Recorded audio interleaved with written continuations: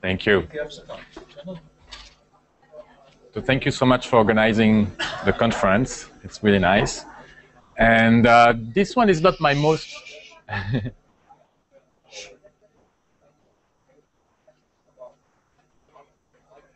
Close the door, please. So this is not one of my most recent papers, but it's been actually around the first version a couple of years ago, and I've been toying with these ideas for longer. But I picked it because it's the one that is closest to what I worked during my PhD with Jean-François, which was about, generally speaking, cooperation with asymmetric information. That's kind of my last work on this topic. And I'm in the process of revising it. So I said it would be the most appropriate for this conference. And it's trying to push a bit an agenda of research which has not been pursued very much in the literature, which is about, generally speaking, social choice in mechanism design. And in particular here, I'm going to study the question of egalitarianism. So there are examples first. So we have very classic examples in economics. I mean, a big part of economics since the early 70s about information. And so here's a typical example, kind of Akerlof kind of example.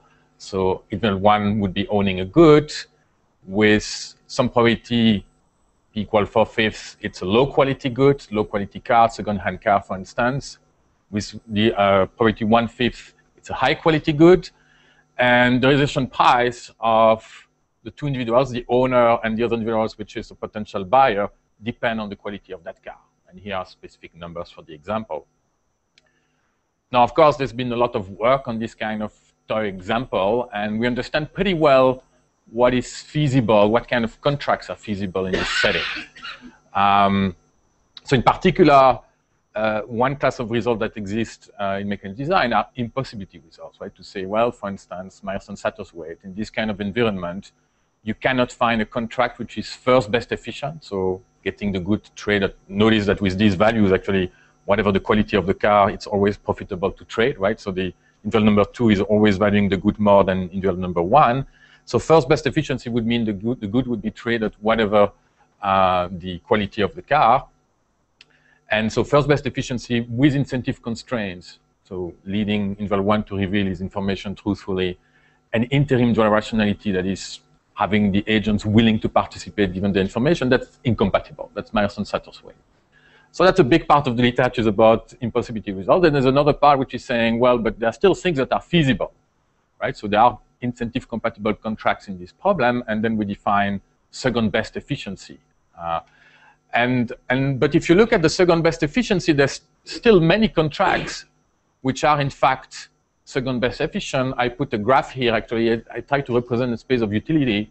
What are all the contracts which are what you call interim incentive efficient? So somehow the best one you could think of. So this graph, you have to read it. These are interim utilities of the participants. Individual 2 does not know the quality of the car, so you will have only one utility number for him because he's computing expected utility.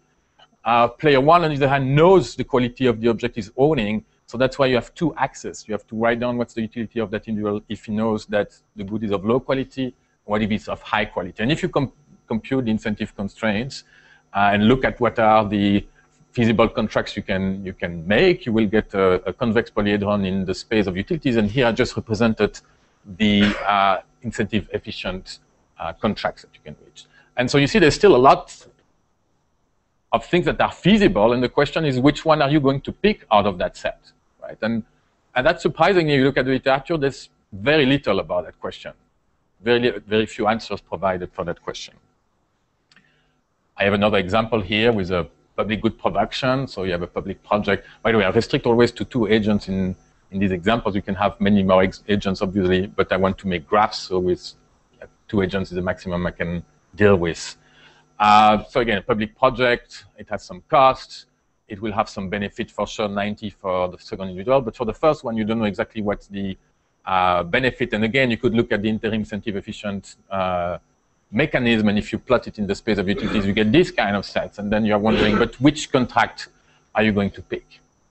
So economics of information so far has been making great progress regarding what is feasible, and that's either with impossibility results, saying, again, Myerson-Satter's way kind of result, like we cannot achieve all these good properties together, or trying to understand the revelation principle, for instance, what is feasible, and then trying to understand what is maybe efficient. But there's nothing much more than that, except when you have to pick a specific outcome. What the literature is doing is looking at very specific modes of interaction. So a situation like a principal-agent problem. So the principal is making a take it or leave it offer to the agent, and that's going to deliver some kind of outcome. Or you are looking at maximizing the profit of an auctioneer, let's say in auctions, right? But there's basically nothing about social choice. What is fair if you care about all the participants in the economy? What would be a fair outcome? Okay. So I'm arguing that I find it a bit surprising that it would be worth investigating how you could extend social choice to the question of mechanism design. So if I were to make an analogy, if you want, with the case of complete information, we understand what is feasible. We understand the address box. We understand the contract curve, what we have Pareto, and we understand what is efficient. But we don't have anything after that of egalitarianism, utilitarianism. Which point are you going to pick out of the contract curve, basically? And surprisingly, very vast literature on social choice are virtually nothing on that question. So I want to investigate a bit that. In particular, in this paper, I'm going to focus on the egalitarian principle. And in particular, instead of just giving definition, I mean, I'll give you some definitions of principles, but I would like to think in terms of axioms. I think it's an interesting way of thinking about a problem. The axioms can be helpful to extend a solution concept. So once we understand well what does egalitarianism means through basic properties like axioms, you could ask what is the natural extension, or how does this axiom apply in a larger context, for instance, with asymmetric information, and try to figure out what is the implication of that axiom. Quickly, related literature. Now, there's a pretty vast literature on questions of fairness or social choice with risk. So it goes back, of course, to Arzani's key paper on utilitarianism. And then the criticism by Diamond. So Arzani was characterizing utilitarianism with behind the veil of ignorance. So before you realize some uncertainty about your position in the society. And Diamond was criticizing it by saying, but it doesn't care at all about equity or equality. And then you have various elaborations on these ideas. So these are questions about what happens when what is fair when people are facing uncertainty, but uncertainty with symmetric information. So it's kind of an Arrow-Debreu framework, if you were to think in terms of economics. So if you want, the question of fairness with Arrow-Debreu framework has been studied quite a bit, but again, nothing about asymmetric information. Feasibility has been, of course, studied extensively. In particular, here I put the classic citation for the revelation principle. Efficiency is also pretty well understood, and one commonly accepted notion is interim incentive efficiency by Lundstrom and Myerson. But what next, right? So what else can you do? Now, I found only actually one paper really dealing with the question of which kind of criterion should you use, and from an axiomatic point of view. It's a paper by Klaus Nering, who is extending essentially the Arzani classic result, the one I listed on the previous page, to asymmetric information. So his result, roughly speaking, is the following. It's a quite different setting from mine. It's actually looking at social welfare ordering, but he's saying, if you want a social welfare ordering which is consistent with exposed utilitarian comparisons. So you start is saying, well, I like utilitarianism. So I'm going to say, suppose that I'm in a situation when I'm comparing two different states, two different contracts. Suppose that state by state exposed, contract number one has a higher utilitarian welfare than the second contract. Then I feel, that's his axiom, I feel that at the interim stage, before they learn information, I feel that at the interim stage, contract one should be ranked above contract two. So that's one of his axioms, the consistency with exposed utilitarian comparisons. Okay. And the second axiom he's putting is to say, I would like my social welfare ordering at the interim stage, when people have private information, to be consistent with interim Pareto comparisons. So he wants to be consistent with the criterion of Armstrong and Meyerson. And he's saying, it's a surprising result, it's an extension of Arzani's result, saying there's a unique way to do this. It actually requires to have a common prior. And when you have a common prior, the unique way to satisfy these two properties is actually to maximize the ex ante utilitarian criterion. That is even before people learn their private information. So you have, it's a little bit going back to the behind the veil of ignorance. No, it's actually behind even the veil of ignorance regarding before learning your private information. So that's his result. I have a small paper because I was looking at the paper. I thought at the beginning when I read it the first time, that would be a great way to try to extend also other social welfare ordering. So I'm kind of going back to Diamond and say, well, but this does not put any weight on any kind of equality or egalitarianism. So I thought, but maybe we can use this methodology to extend other criteria. So why don't I try to extend the egalitarian criterion by saying, I want first of all to have consistency with exposed egalitarian comparisons. And on top of that, I want consistency with the interim Pareto criterion. What is the social welfare ordering that is emerging from that? Well, it turns out nothing. It's always impossible. Actually, in this short note there, I'm showing that if you take any kind of social welfare ordering that cares even a little bit about equity, not just the egalitarian solution, but any kind of social welfare ordering formally that is consistent with the Pigou-Dalton criterion in a strict sense, then there's no way to find a social welfare ordering that would be consistent both with exposed comparison according to that social welfare ordering and consistent at the same time with interim Pareto criterion. So that's not the good way to go if you want to talk about some form of equity. And I'm not even talking about egalitarianism in particular, but any kind of social welfare ordering which is putting any kind of weight on equality, even the slightest ways possible, this approach will not work. So we have to forget about it. We have to think of another approach, and I'm going to propose one of them here. Another related literature is the axiomatic. There's a very small literature, a handful of paper on axiomatic Nash bargaining. Now, there's always kind of a very different question, of course, bargaining social choice, but there's some kind of like similitude in the frameworks, and the closest paper maybe is a couple of papers by Meyerson on bargaining under incomplete information. In particular, in some of my proofs, but I'm not going to talk about it today, Meyerson has been building a lot of his theory on the idea of virtual utility, which maybe some of you know through auctions, but it's actually much more general. It's defining that in much more general terms. And these techniques will be helping me also to prove some of my results. Then the last related literature, and then I'll move on to the framework, is about papers that are just applying a specific criterion, right? So for instance, Meyerson-Satterthwaite is very well known for the impossibility result, but then they have a second section, which is about, okay, now that we understand we cannot achieve the first best, let's look at the second best, and let's pick one mechanism which is actually maximizing the ex ante utilitarian criterion, so exactly the one that Nehring characterized. So you have a few papers out there which are just positing a specific social welfare ordering and are just curious to compute what it gives in specific examples. So I'll have some of that also towards the end of the talk, but the main part of the talk will be about discussing criteria and trying to propose axioms and characterize the criteria that I'm proposing, the criterion that I'm proposing. Is there any question about like the general idea and the purpose of the talk? No, okay. So I'll start with 3 slides of describing the model. I might go a little bit too fast through it because I'm just used to these things, but the first time you see it, it might be a little bit of a shock.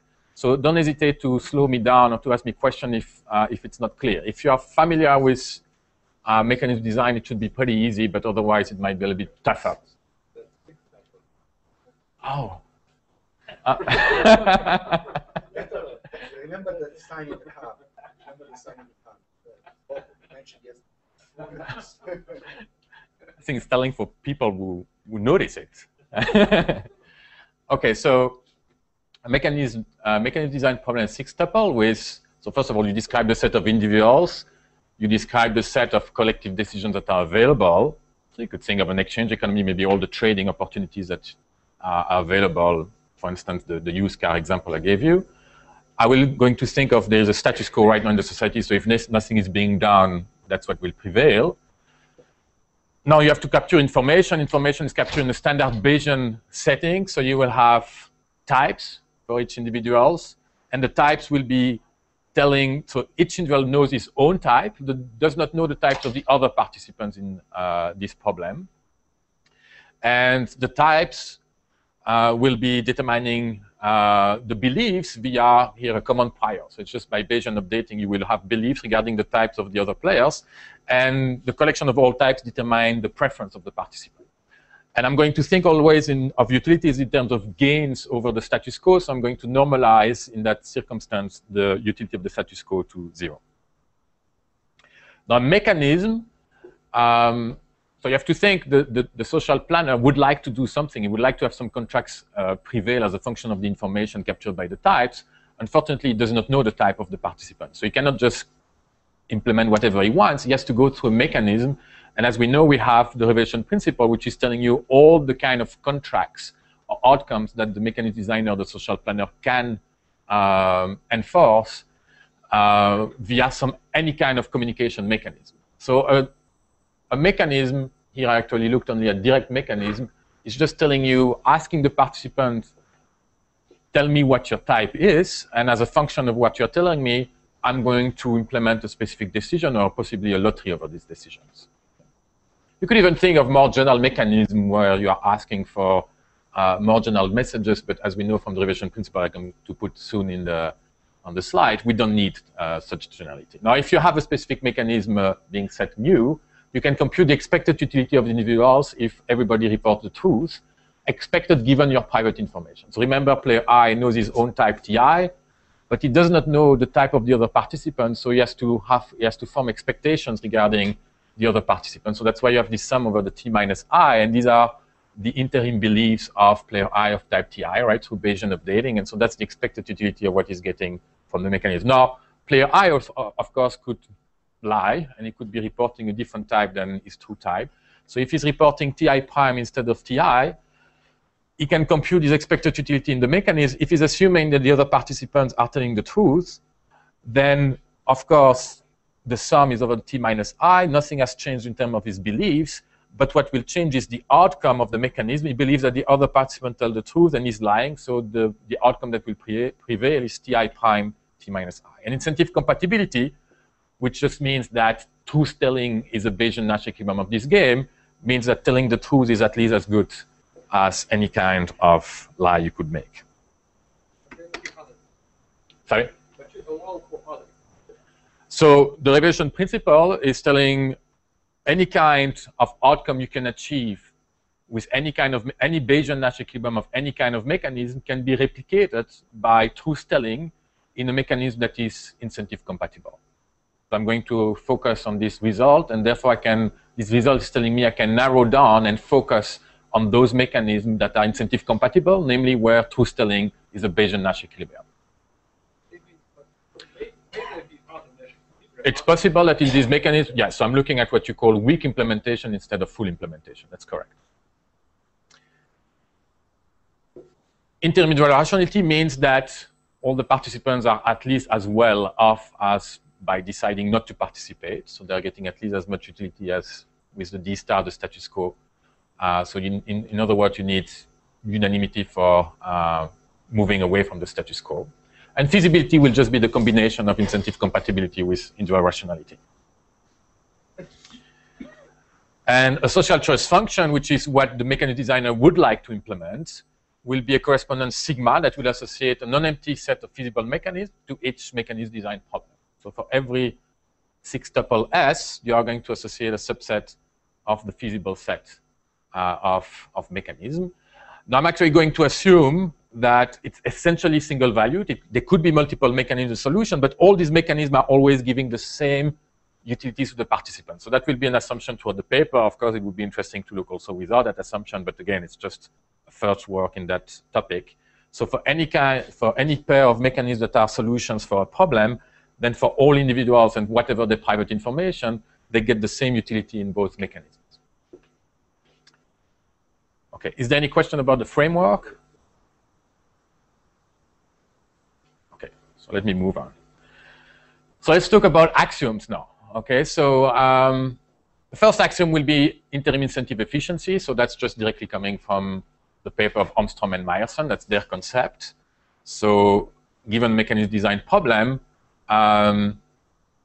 if you consider mu as a solution to that problem, you don't want to find another mechanism that would make everybody better off at the interim stage. So that's why the comparisons are always for individual I of type Ti. If that was the case, that means you would have an alternative that is better for everybody. Or equivalently, it would be common knowledge that there's an alternative that is better. Now I'm going to focus, I told you I want to focus on the egalitarian principle, so I look at the literature, what is one of the most standard characterization of egalitarianism under complete information? Well, the paper by Kalai, who is saying essentially that the egalitarian principle is the only solution that is anonymous, Pareto efficient, and satisfies a monotonicity property. And the monotonicity property, so first of all, I should say, his paper is what you call a welfarist paper. That is, it's a paper like the Nash bargaining solution, the Nash paper, which is written in the space of utilities, right? So if you think of Nash bargaining, you always think of problems. I don't know if I have choke here. Right here. So when you think of a Nash bargaining problem, you would always think in terms of utilities of player 1, utility of player 2, and you would think of a feasible set. So you don't describe explicitly what are the contracts available or the outcomes. You just abstract of all of that, and you just think in terms of utilities. That's what you call the welfarist approach. So Kalai is very much in that framework. So this U is a feasible set. So that would be the U, for instance. And Kalai is requiring that if the U expands into a V, which is larger, then no one in the group, in the population, should be worse off. So if you have more opportunities, then everybody should be better off. Okay. Now, I did not start with a welfarist approach in this paper, because with a welfarist approach, if you just describe the problem in terms of interim utilities, I cannot talk about incentive constraints, if you want, right? The incentive constraints are about what would be the person's welfare if he or she was to lie in the mechanism, and therefore you need to describe the utility functions and the payoff that people would get out of the outcomes if they were to lie in the mechanism. So, solution here, is that the big sigma, or what is the concept you are trying to describe? Yes, the big sigma, that's correct. So what is the small sigma? So this is actually in a complete information setting. So in the next slide, you will see the definition in my setting. This is just about Kalai's paper under complete information. So in this setting, the little sigma, I wrote it little sigma because the welfarist is just a point on the Pareto frontier. Okay. So indeed, I want to have the similar kind of axiom under incomplete information in my setting. So I'm going to phrase this axiom in terms of real outcomes, right? And I'm going to say, consider two problems, the 6 tuples S and S prime, which are identical on all dimensions, except that you have more options in D prime than in D. So the S prime differs from S only in that more collective decisions are available. But for all other aspects of it, preference, types, individuals, everything else is the same. Then I'm requiring that if mu is a solution of what I would call the small problem and mu prime is a solution of the large problem, then all the individuals should be at least as well off with the mu prime than with the mu, again at the interim stage given their private information. Okay. So that's the axiom I'm looking at. And unfortunately, the first result is a negative result, which is to say that there is no social choice function that satisfies interim efficiency and monotonicity in this framework. Now, if the result ended there, it's not that interesting, actually, because there are old results going back, actually, if you look in the book of Luch and Haifa already, which is saying that actually efficiency and monotonicity are two properties that are difficult to meet at the same time. Now, you're going to say that's a bit surprising. Why does monotonicity make sense? Again, this is not a maximization problem. You have incentives. The moment you change D, you are changing equilibrium, you are changing everything. No, I disagree. Why do you want everybody to Sergio, I disagree. Okay, so convince me, why does this make sense? So you don't change incentives. If I have it's a completely new problem. There is a deep time now. Anything that was feasible in the previous problem remains feasible. Any mechanism that is incentive compatible given the D is still incentive compatible. If you did not want to lie given the D, when you're lying and the mechanism is defined over D, you cannot get to D prime. You cannot suddenly get an outcome which is not an outcome of your mechanism. Just a second. D is a set of feasible. It's okay, I'll shout.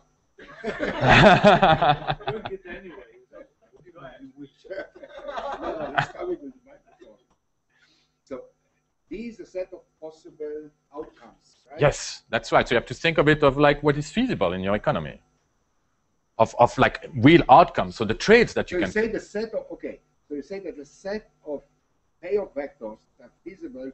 Not payoff. These are real outcomes. Social. These are like trades. It's like yesterday in your talk, these are trades that are feasible. It's the Edgeworth box. No, but in the end, you are comparing utilities. Yes. That's correct. So we are in payoff space. So no, at the end, the mu is not in the payoff space. You evaluate a mu via utility. Each mechanism to payoff vector for all players and for all types of all players. That's correct. That's what it is. That's what the U is doing. Your assumption is that there is only one such payoff vector. That's correct. So really, we are in a summation of TI dimensional space. Yes, that's correct. That's already okay. Now I'm saying the fact that now if we look at only incentive compatible mechanisms. Yeah. Okay.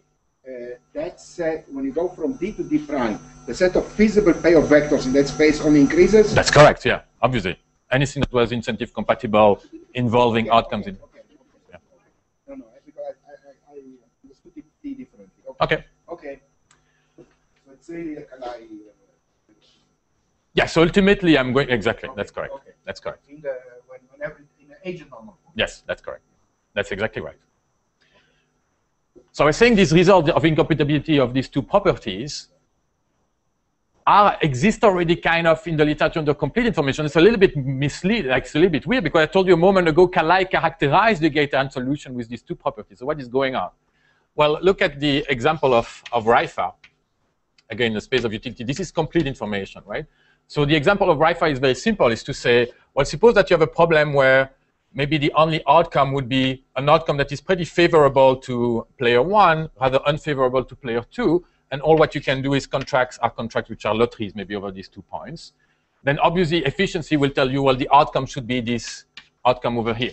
That should be the solution, right? I mean, Pareto efficient, that's the only Pareto efficient point.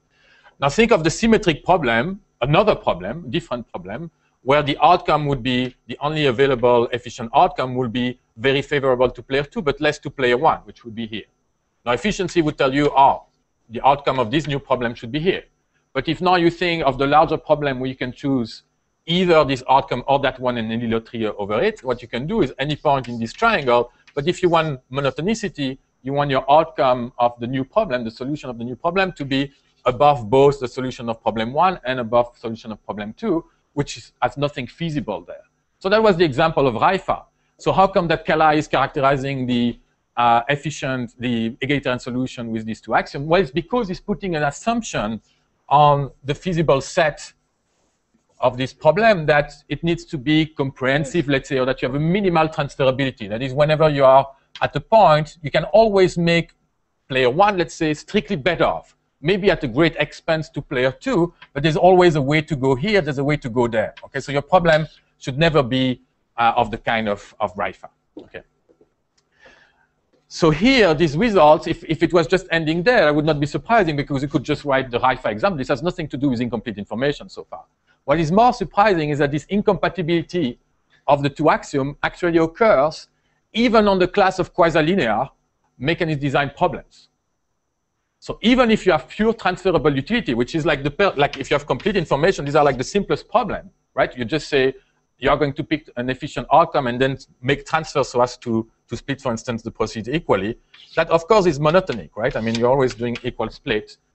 So, of course, with quasi-linear utilities, it's like an extreme transferability of utility. Of course, these two properties are compatible, and that's not a problem. But with incentive constraints, this becomes a problem. So I'm trying to, with this result, to highlight that the presence of incentive constraints make life much more difficult here, okay? And it's actually not just the presence of incentive constraints, it's actually the combined presence of incomplete information and incentive constraints. Now you're going to say, what does that mean? I mean, if you have incentive constraint, that's asymmetric information. Well, you could think of a problem which is, we are at the interim stage, we have private information, but we are going to write contracts which are contingent on a state that will be realized tomorrow. Right? Think of, I mean, we're going to make trading on the level of crops tomorrow. We could have private information regarding what will be the crops tomorrow, and we could write a contingent contract on that. That's a case where you have private information, there's asymmetric information, but no incentive constraints. You can write any contingent contract you want, right? If you are in that situation, the two axioms are compatible. Now you could think of another timing, which is there are incentive constraints, but we are going to write the agreement before I learn the private information. That's what you call an ex ante contracting. So today, we are thinking of a contract about tomorrow after we learn some private information, and tomorrow we will have incentive constraints and we will use a mechanism. In that setting, again, the two properties are compatible. So it's really the presence of both the incentive constraints and the fact that we have private information that is making these two axioms incompatible. And that feature is very similar to Myerson-Sato's weight impossibility result. There too, if you cancel one of the two channels, the impossibility result disappears, and you can achieve first best efficiency and interim involved rationality. Okay, so that's the example, that's the proof. Thank you. So what is going on with the incentive constraints and incomplete information? Yes?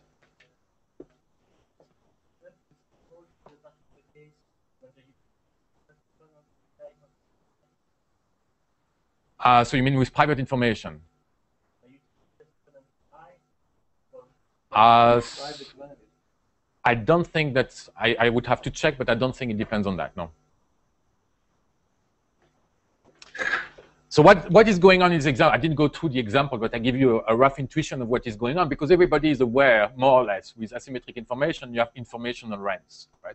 So you have situations where you have to pay, put it very loosely, you have to pay a type of an agent to get it to reveal the information. So that means that even though you have perfect transferability in terms of physical outcomes, in your problem you can make any kind of transfer you want in terms of outcomes, the incentive constraints are putting restrictions on what you can achieve at the interim stage, which is preventing some kind of transfers. So if you were to say maybe, well, I feel as the social planner that the owner of the car, when it's a high quality car, should get a little bit less surplus and should give more surplus to the second individual. Well, there might be in some situations that you are unable to do that, because if you take money away from this high type of individual one, you are going to break the incentive constraints and make the low type want to lie, or vice versa. Okay, so you have to be careful. The incentive constraints are restricting what you can do. It was visible already on my very first graph that I put on the board there. Right? These were examples precisely with transferable utility. Right? Any kind of transfer, it was simple Econ 101 trading problem, but with asymmetric information. And you see that even though there's perfect transferability or utility, the efficiency frontier here is a triangle. It's not like a whole hyperplane. The incentive constraints are putting a real limit on the kind of compromise you can make between different individuals and different types of individuals, like you said in the type agent formulation of it. So what can we do now? So that's the first result, which is kind of emphasizing what are difficulties that people will face if they try to extend social choice to asymmetric information. Well, let me propose a criterion, and then I'm going to propose to you a weakening of monotonicity and some axioms that will partially characterize this criterion. So let me call a mechanism U interim, to say that the mechanism U satisfies the interim egalitarian criterion if it is incentive efficient. We always want that. And remember, the social planner does not know the types of the participant. He ignores completely what the T is, the full profile, the full vector T, right? So we are going to require that whatever the T might be, whatever the whole profile, the mechanism designer feels comfortable in the sense that he thinks that the interim utility experienced by any individuals at that T is equal. So, for instance, player I, when the true state is T, he knows only Ti, so the utility experienced by player I of that type is this number here. And that would be the same as the experience utility by another individual in the society at that specific profile T, for which, for J, he knows Tj, and that's the utility experienced by that individual. So it's kind of a natural criterion, or one of the natural criteria you could think of. Yes?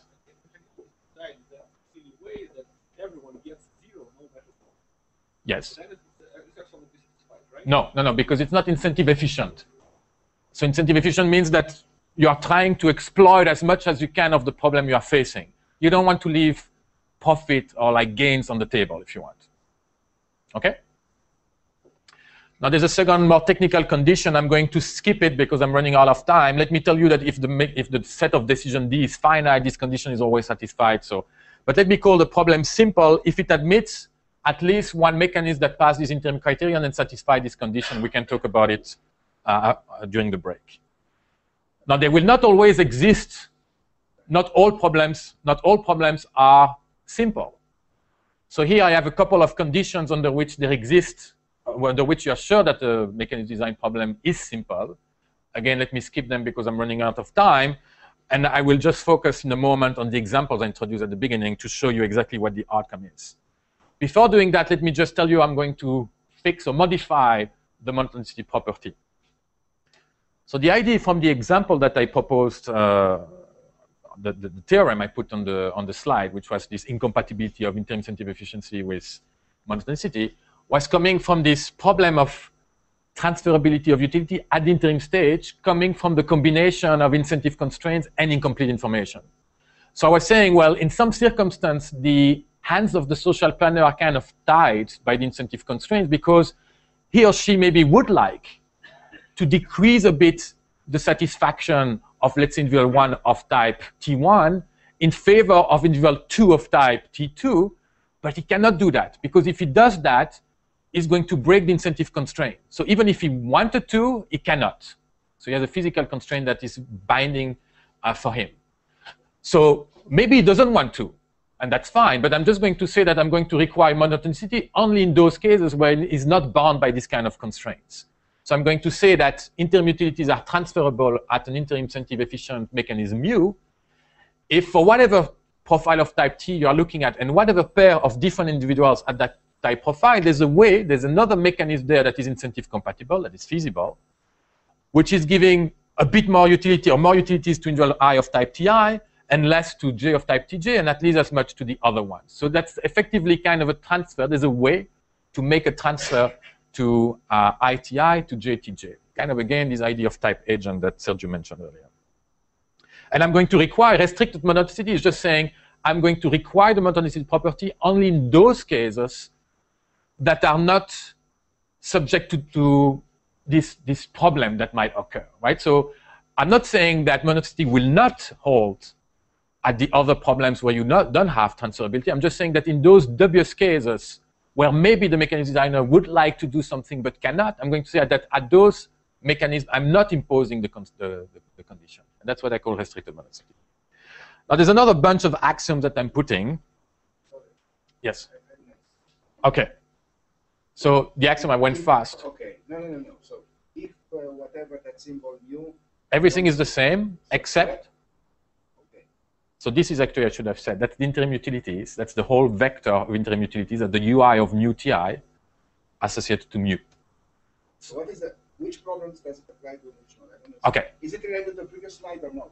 I lost something here. Yes, so the previous slide was a definition about what it means to have interim utilities to be transferable. You can move in both directions. And now I'm saying I'm going to... What does appear here? This is the exact same as monotonicity. The only thing that changes is that there's more decision in the prime rather than in the original problem. And the only restriction compare, I should have put the previous axiom of monotonicity and show the difference. The only difference is this premise of the condition. If utilities are transferable, if interim utilities are transferable. What does it say transferable? That's what I don't see. Okay, so I said relative interior. That's an older version actually. I just realized now. So the real statement is, sorry about that. If interim utilities are transferable in the original problem, in the sense of previous slides, then that's what I was missing. you're completely right. It's actually, I did copy paste things yesterday and I realized that I copy paste the wrong thing. Now, I'm going to characterize partially this idea of this interim egalitarian criterion via additional axioms. Now, the characterization is not perfect against the first paper, but I'm hoping somehow, I think that axioms are interesting in this context because it's leading to discussions, right? Some people may like an axiom, may not like. They will propose, it's structuring the discussion. Maybe they will say, what happens if I drop this axiom? What if I replace it by something else? So here's a bunch of axioms. Anonymity, I did not even write down what it is because actually it's taking a whole slide if I write it down explicitly. But it's what you think it is. If I change the name of people, the solution should change accordingly. If I change the name of the types, the solution should change accordingly, so on and so forth. The second one is a very big axiom. It's requiring actually, a little bit like Sergio was talking about, that I'm just thinking in terms of, actually I'm kind of going back to welfarism. Once I understand incentive constraints, I'm going to look at what is feasible in the space of interim utilities. This is the feasible set. These are all the interim utilities achievable in the feasible set. Exhaustivity means that you consider all the mechanisms that are achieving some specific profile of utility. So again, it's a little bit of welfarism. Irrelevant splitting of a type, I'm starting to put all these axioms, but it's the idea, it's going back to the paper of Arzani-Selton. It's the idea, if you think of a change of modeling, 5 minutes, thank you.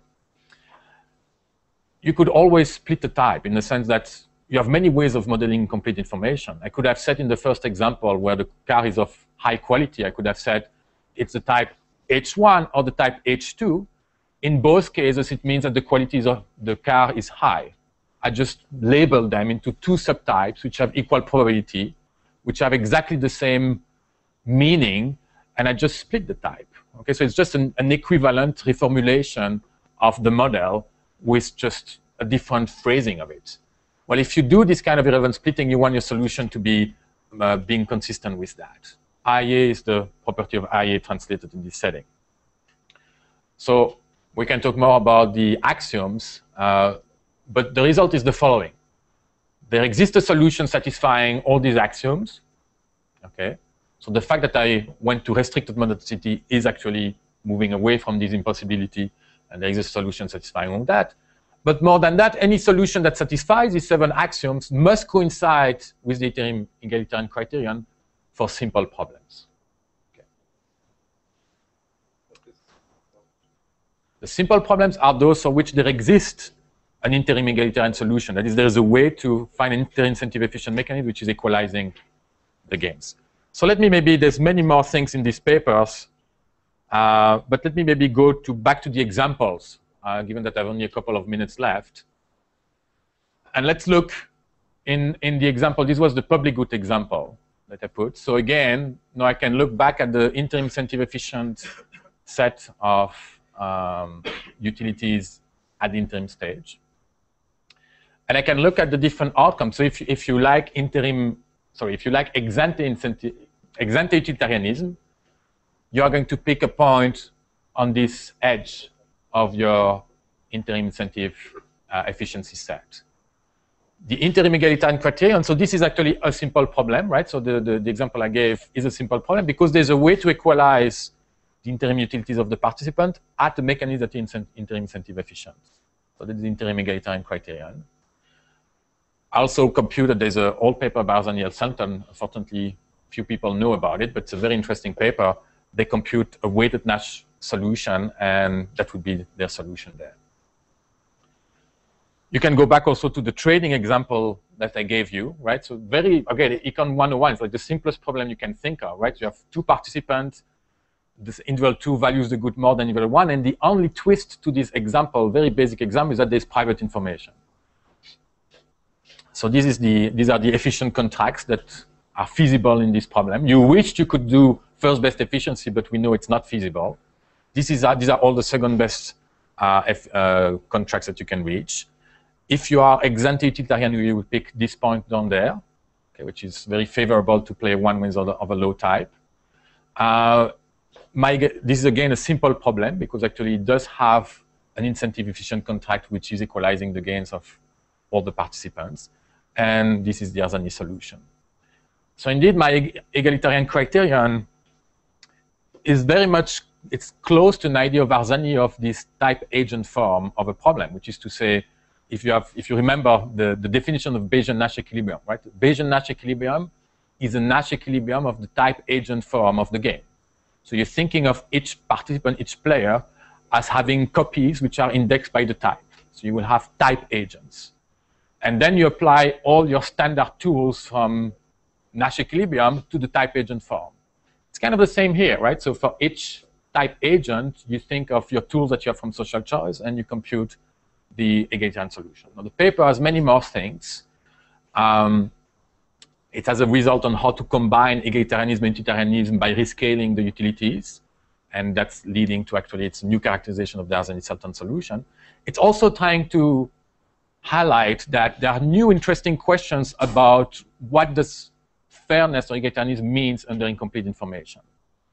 So you could think of other principles. For instance, what if you try to equalize what the people think they are going to get as share of the surplus? So this solution is very much, again, the type agent form, and thinking from the point of view of an uninformed social planner, trying to equalize things, but you could think of other principles. And I invite you to look at the paper if you're interested. There's a section discussing these alternative ideas. And I hope that somehow maybe people doing social choice and others would be interested to try to expand the theory in that direction, which I think is very important because the rest of economics, again, over the past 30, 40 years, has been very much focused on asymmetric information. Thank you very Thank you. much. Thank you. Thank you.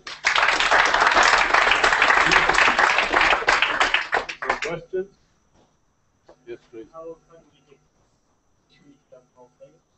Yeah, so that's something that is, so there's surprisingly also rather little that is known about the shape of this interim incentive efficiency frontier.